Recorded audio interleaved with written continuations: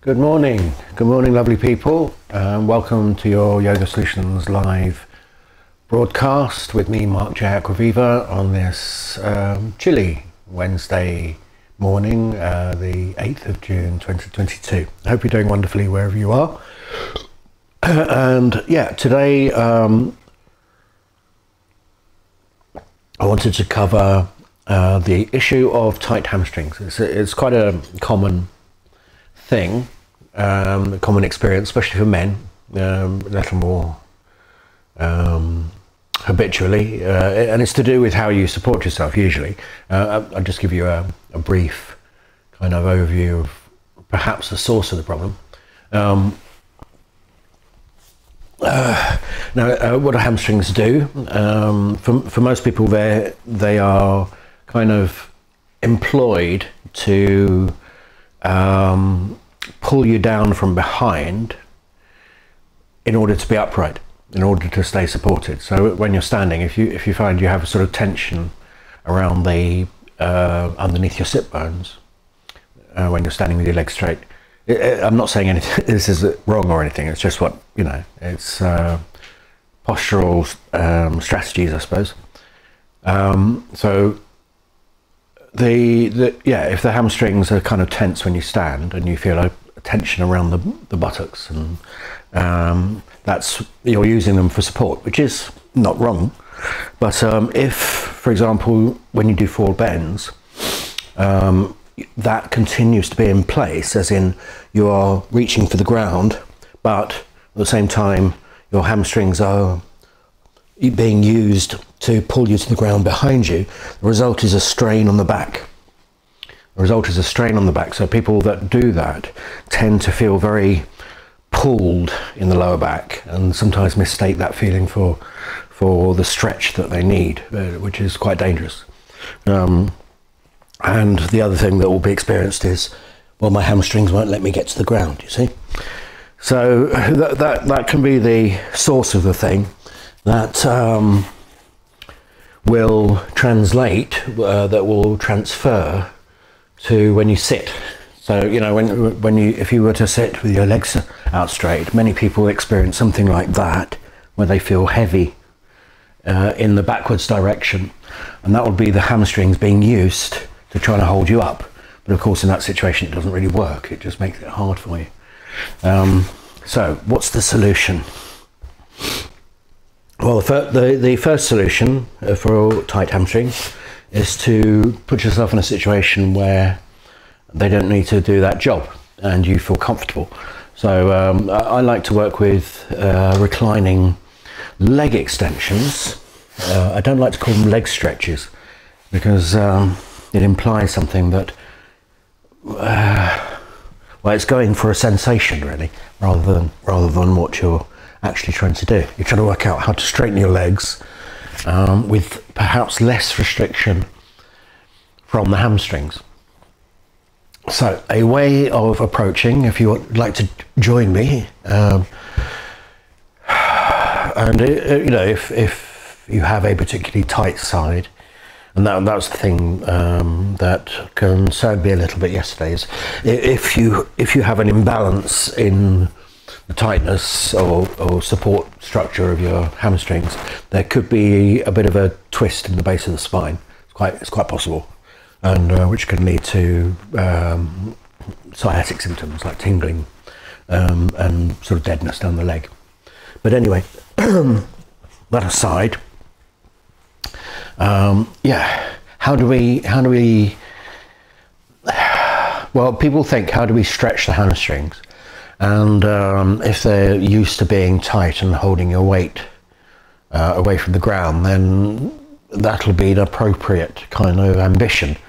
But attacking the hamstrings whilst they're doing the job of supporting your weight doesn't work. But what you can do is find a better line of support through your bones and joints, so that the hamstrings are not so required. And lying on the ground can give you an experience of what it's like to have hamstrings that do actually yield which you can then take into standing up. Okay, so that's the point. So if you want to explore that with me, I like to be slightly on one side so that the leg that's in the air straightens more easily. There's lots of reasons for that, but I won't go into them now. But just have a go at straightening your leg. And if you're someone that straightens the leg by pulling the kneecap up, you will meet resistance that will feel impossible to get past. Okay, so if you try and straighten the leg whilst holding onto your foot, and the way you straighten your leg is by pulling the knee back, you will meet impossible resistance. Okay, see if you notice that. What I'd like you to do to explore something nicer is to lie on your side, slightly curled up, so that your core can empty. Be aware of the foot on the ground, because you're going to use that at some point. The supporting arm on the inside of the leg, so you can catch its weight with your elbow, but the hand on the outside of the foot, so you can hang back from the foot and relax. That's the idea, is to relax. And you know, if you're over here and this is heavy towards the ground, you won't be able to relax. If you're further back over here and it's heavy in the hip, you won't be able to relax. So find a place where it kind of allows you to settle, in that the only thing really that you're doing is hooking your fingers over the foot and hanging back from it in your shoulder, because that will give you a sense of kind of support from, it's like, you know, if you're using your hand for support and you hang back from it in the shoulder, that brings you closer to the thing that you're touching, so it supports you. And you know, you don't have to be aggressive, you don't have to do it too much. The main thing to do is to settle and release tension in this balance, if you like. And the outcome of doing so, as you relax, just the kind of weight of this shoulder, or the decision to support yourself from the hand through that leg, will give the bones back to the hip. And if you know, if provided the knee isn't heavy towards your chest, you know, so there's a sense of the knee is out in space, not held there, just from the way you organize things.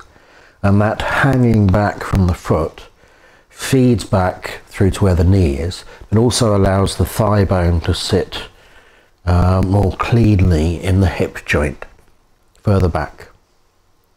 If you can visualize it sort of sitting further back in the hip itself. If there's any complications on the knee, it's to do with the angle of your foot.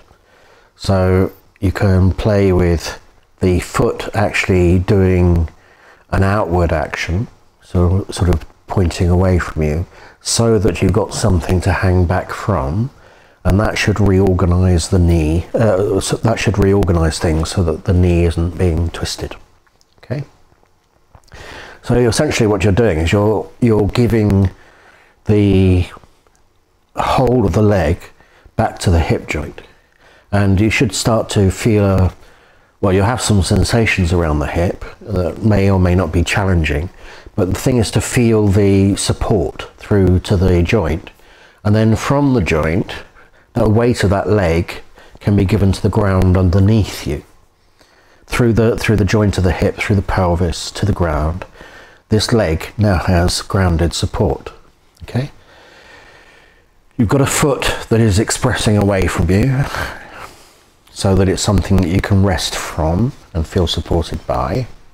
So between your hand and the foot, you're supporting yourself, and that two-way action is giving you a deeper connection through the pelvis, through the hip joint, through the pelvis to the ground.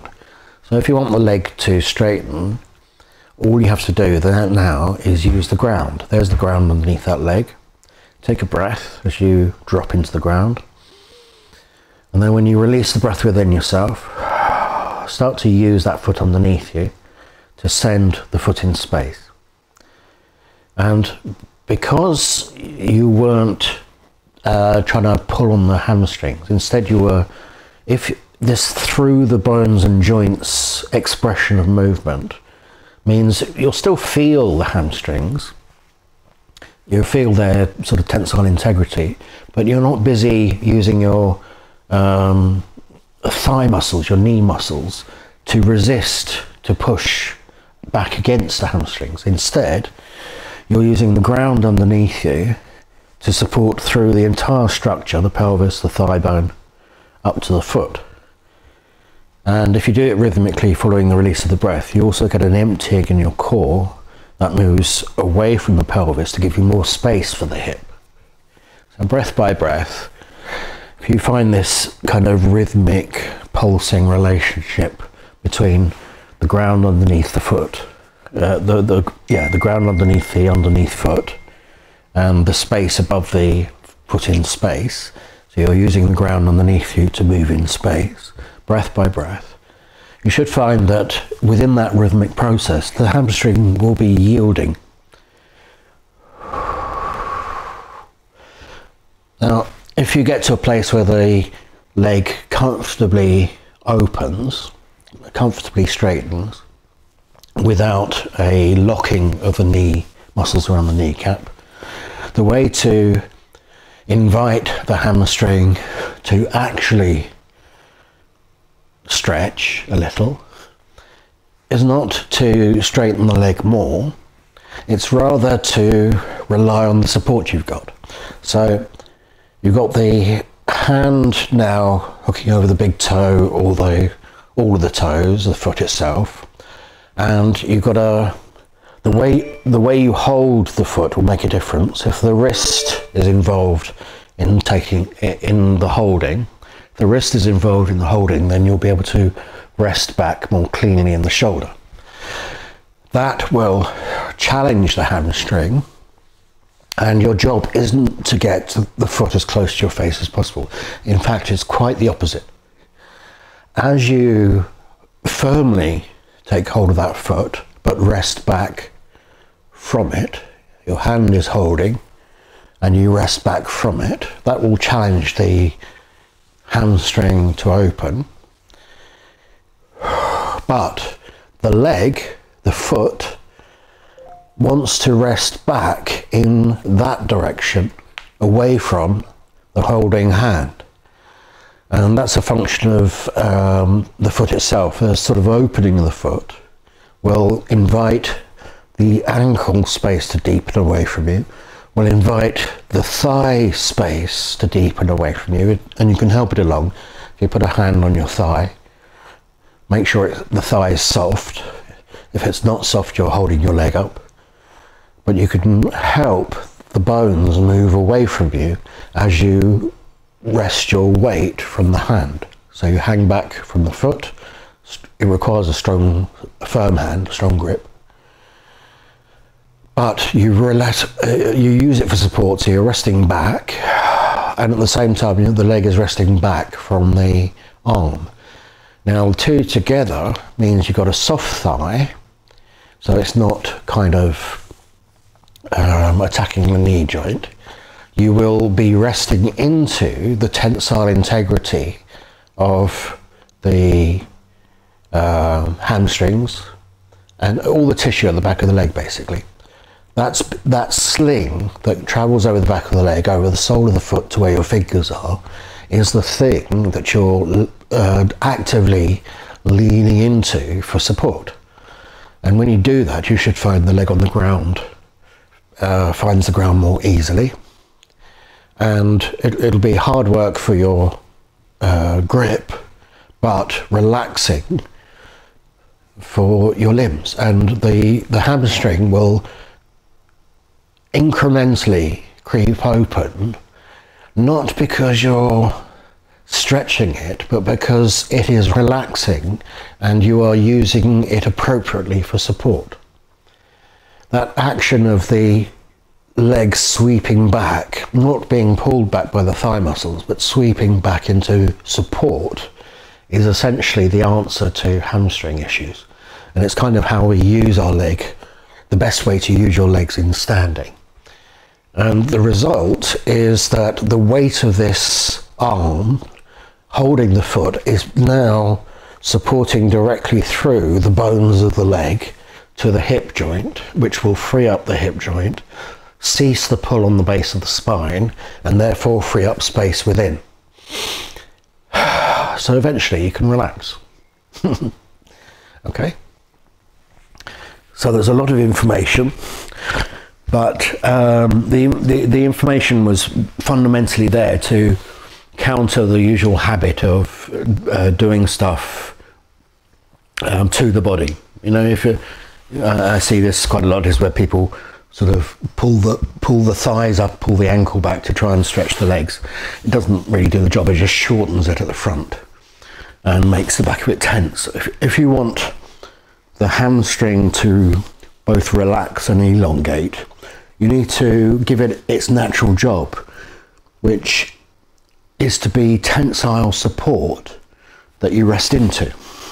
And as you rest into it, it will elongate to the length that's required. If you're working against it actively using your muscles to straighten the leg, then the muscles at the back just brace equivalently so that you're supported, and there's no way of changing the sort of length of the thing.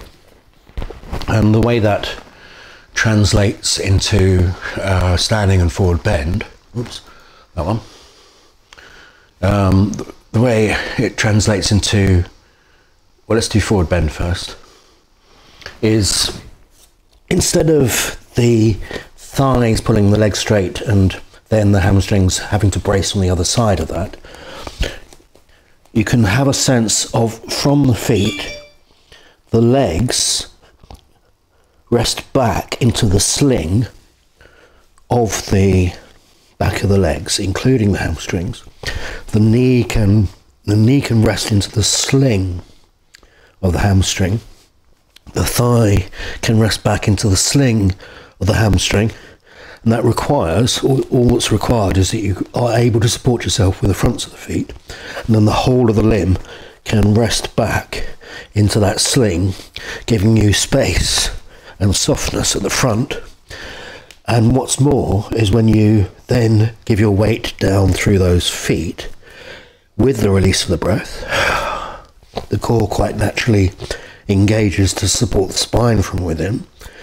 If you can stay relaxed back through those legs with the weight forwards, as you breathe landing on those feet, the breath arrives to support you from within, so it feels like you're floating.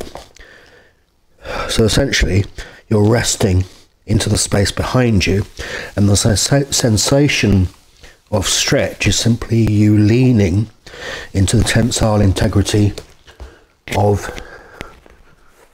the backs of your legs. Okay, I hope that was useful and interesting, and made some sort of sense of a different way of using your hamstrings. Basically, if you use your hamstrings to pull your sit bones down to the ground, which is actually taught in yoga, then it's going to be very difficult to let that go, because that's your support mechanism. And what's more, it leads to forward bends that are really quite dangerous for the base of the spine.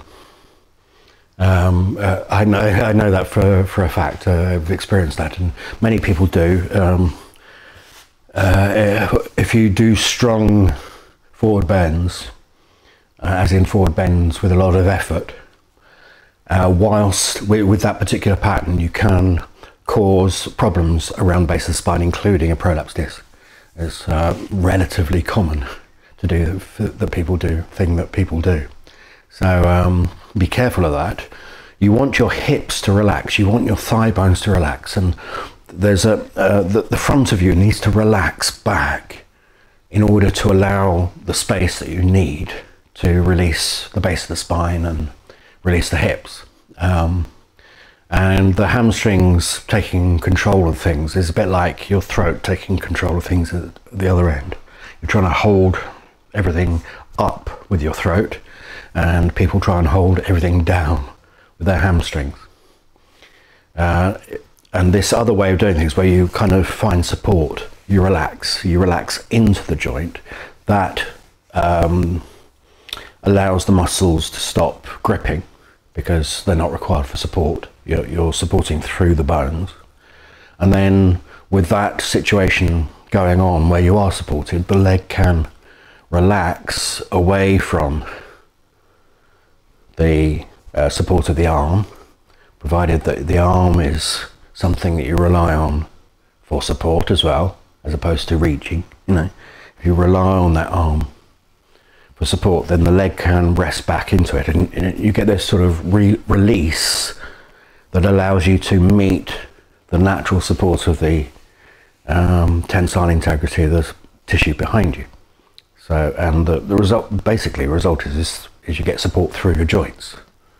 And when you find that, there are ways of working that allows you to sustain that in the way that you move, So, okay, that'll do. Yes, that'll do. Hope that answers the question around hamstrings. I know there's a lot of content there. If you want to experience this sort of thing directly, if you get anything out of these yoga solutions, sort of snippets, I suppose, then working with me directly is so much more effective, because I can respond to what I see. It's about interpretation of information. The way you, what you experience from what I'm offering is limited to the interpretation. That you have a whole way of understanding the body at the moment that may or may not concur with what I'm talking about.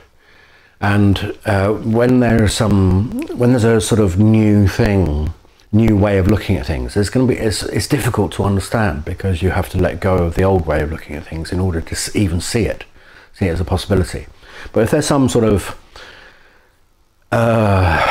resonance, if you can experience something, if a light switches on some level, and you want to experience the fullness of what that actually means, then come and work with me. Come and do one of my workshops. They're dirt cheap, every Saturday, 2.5 hours, and they work with whatever people on screen are interested in. And if I can see what you're doing, then I can give you direct hints that will give you a direct somatic experience of what I mean, because I can see how it is currently being interpreted. Do you see what I mean?